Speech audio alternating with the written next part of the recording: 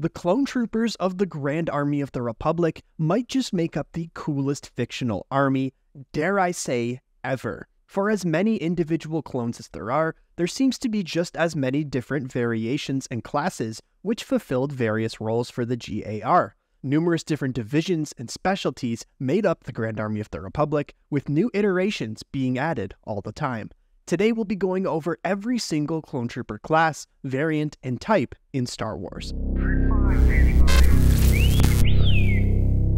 Now, before we get started, I must mention today's video will focus strictly on the Republic's clone troopers. Clones who served strictly during the reign of the Galactic Empire, such as the Purge Troopers, will be saved for a video we'll be making on every Stormtrooper variant in the near future.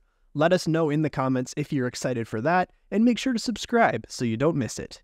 We begin with the standard clone trooper, the most common variant which made up the backbone of the army.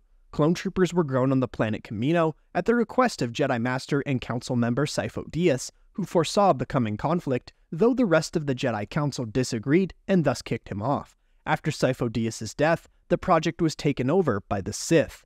Clones were modeled on a human template, the Mandalorian bounty hunter Jango Fett, although their genetic structure was modified to make them less independent and more docile than the bounty hunter. They were also designed to age at twice the rate of natural humans, accelerating their growth and making them ready for combat in a decade's time. Clone troopers would train on Kamino as clone cadets until ready for the front lines. As the Separatist crisis grew to open war, the Galactic Senate empowered Chancellor Palpatine to call the troopers into action, leading to their debut in the Battle of Geonosis.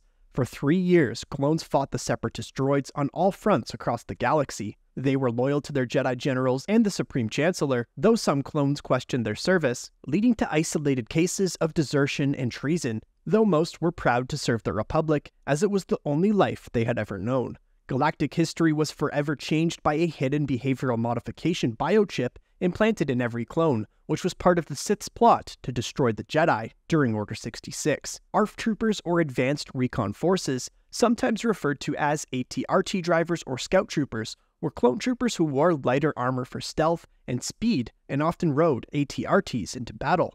They were more intelligent and better trained in survival skills in comparison to other clones.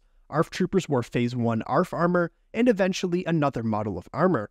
ARF troopers usually carried out short-range reconnaissance for Jedi generals and clone commanders. ARC troopers, or Advanced Recon Commandos, were one of the most elite variants of clone troopers, widely regarded as the best of the GAR. They wore specialized experimental armor, being equipped with more components, and often carried out the most dangerous of assignments.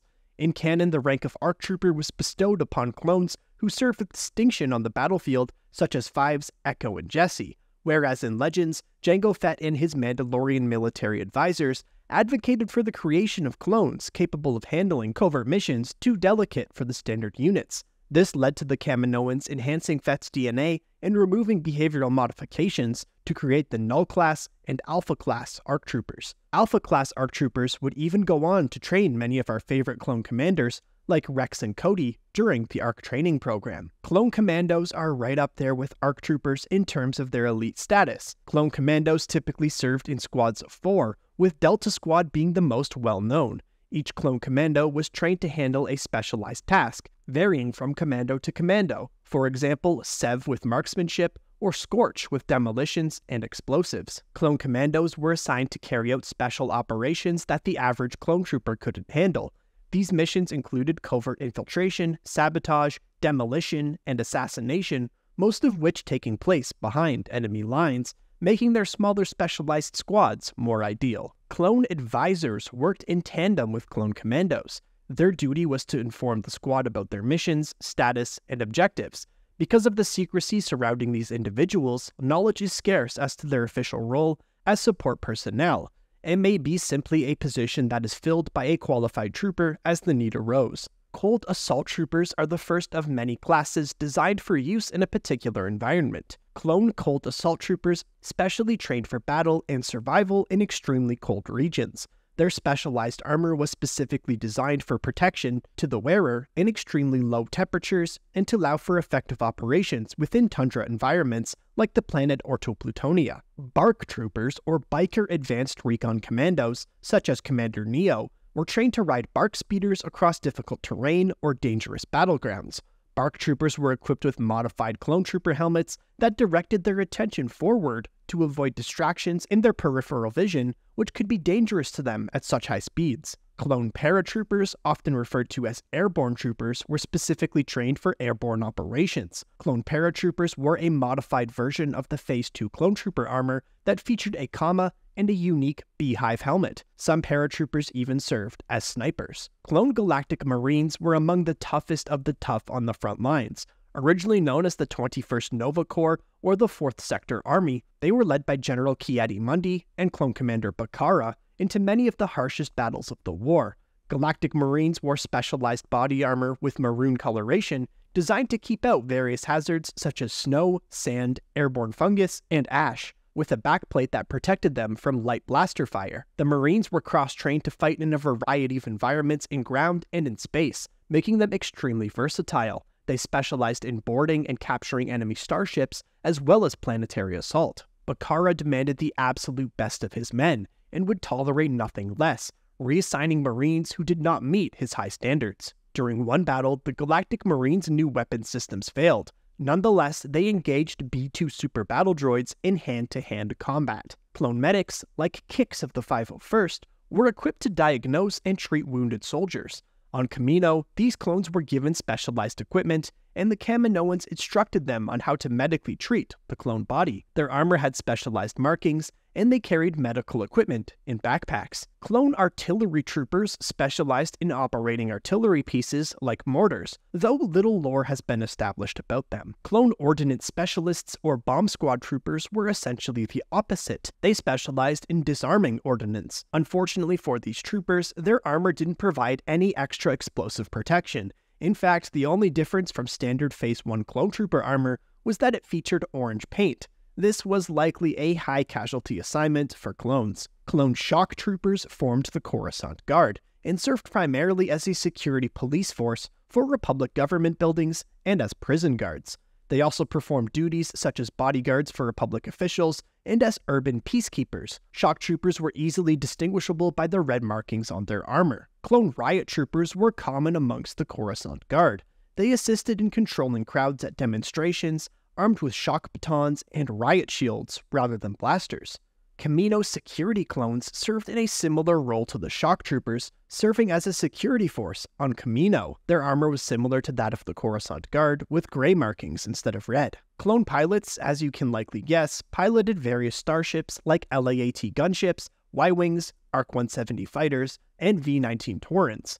Due to having particularly good reflexes and spatial awareness, future clone pilots were spotted early and brought into pilot training. Clone pilots wore 3 different sets of armor as the war progressed. Special Ops clone troopers were trained for stealth, trained to move more quickly and quietly and detect enemies at a distance, while also wearing advanced gear that improved their senses. They were known to pilot an experimental stealth ship capable of cloaking. Clone gunners manned vehicle-mounted weapons, artillery, and starship armament. They wore specialized clone trooper armor throughout their service, which contained reinforced components for noise insulation to protect against the recoil and sound of the weapons they operated. Clone comms technicians were responsible for proper communication, making them essential for any army. This is another class which is yet to have much lore surrounding it established so far. Clone engineers were well versed in a range of engineering techniques, from repairing vehicles to performing demolitions work. Clone engineers were also charged with constructing outposts in the name of the Galactic Republic. Clone shadow troopers served as a reconnaissance unit, who, with the benefit of greatly modified and expensive armor, could operate covertly and undercover. Using mag seals installed in their armor, shadow troopers could attach plates to themselves that would pass them off as mercenaries belonging to certain factions. With that advantage, they could infiltrate facilities and gather intelligence with ease. Their armor was black in color with white stripes, the helmet containing a unique red visor. Covert Ops clone troopers were mainly assigned to perform dirty work that most clones would find questionable and unethical, mainly finding and eliminating clone troopers who deserted the army. This type of clone trooper was one of the most secretive in the Grand Army of the Republic, as their activities were kept from both public and military records. Clone X from the Bad Batch was likely a Covert Ops clone, Clone assassins were commissioned by Supreme Chancellor Palpatine through a special order during the Clone Wars. The assassins were trained specifically to eliminate Jedi by utilizing Teräs Käsi, a form of unarmed combat. Through trading duels with Padawans of the Jedi Order, the clones developed greatly enhanced speed, as well as an aptitude for anticipating strikes and the ability to resist Jedi mind tricks. After Order 66, clone assassins were stationed at the Jedi Temple. Clone jet troopers utilized their limited flight jetpacks to rapidly cover great distances and gain aerial advantage over their enemies. The agility of the flying jet trooper made them difficult to hit and allowed them to ambush their enemies from behind. Clone sharpshooters, also referred to as specialists, received additional training in long-range marksmanship.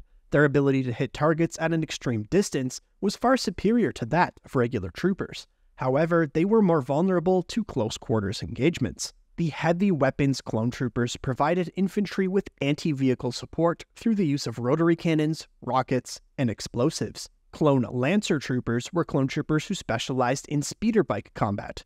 They were one of the few clone troopers to have a melee weapon and were only known to have been deployed during one battle. Clone scuba troopers were outfitted for combat in aquatic environments. To survive underwater, they carried a scuba backpack kit that was equipped with a pair of breathing tubes. They also wore fins, which could be attached to their boots. This allowed them to survive for extended periods in the ocean depths of Mon Cala. Clone flame troopers specialized in the use of flamethrowers as well as other incendiary weapons. Flame troopers wore specialized armor designed to counter heat that they were often in. Their Mark I armor was severely flawed in that it didn't have sufficient respirator filtration for smoke, but that was later resolved. Blaze troopers were tasked with blazing through enemy lines and clearing accumulated battlefield debris out of the way of advancing infantry. They were equipped with heavy jetpacks and dual wrist-mounted flamethrowers. Blaze trooper armor was extremely thick, a necessity due to their weapons. Anti-troopers were clone troopers from the last production line, brought online by a group of rebellious clone masters who sought to liberate their home planet of Kamino from the rule of the Galactic Empire. The Empire dispatched of these troopers as they squandered the Kamino uprising. Defective clones had genetic and physical defects as a result of the cloning process. The most famous of which, Clone Force 99 or the Bad Batch, possessed desirable mutations which allowed them to serve in the Grand Army of the Republic during the Clone Wars. Before we close this video out, we have to give honorable mentions to the various clones that fulfilled other roles for the GAR as opposed to seeing combat action as troopers. This included the clone flight crew, medical officers, various naval officers, and maintenance clones such as 99. But which clone trooper variant is your favorite? Which individual clone do you love the most? Let us know down in the comments below. Come join us to chat more at our community Discord server, linked in the description. If you enjoyed today's Star Wars video, we've got more on the screen for you right now. Also make sure to drop a like, and if you're new to the channel, hit subscribe to join the Red Squadron. Until next time, thanks for watching, and may the Force be with you. Red 5, standing by.